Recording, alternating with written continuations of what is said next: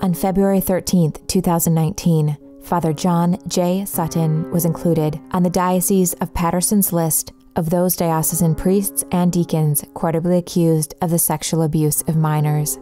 It is believed that the Archdiocese and Diocese in New Jersey and associated religious orders have not publicly disclosed the full history, knowledge, and context of their sexually abusive priests and religious clerics.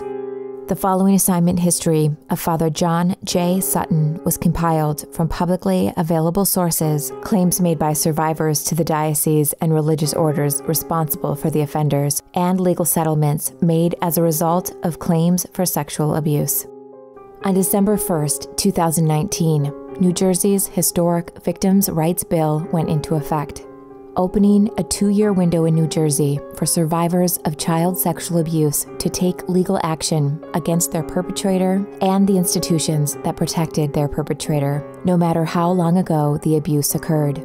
If you or anyone you know has been sexually abused by a clergy member in the state of New Jersey at any time, contact us confidentially today. You are not alone.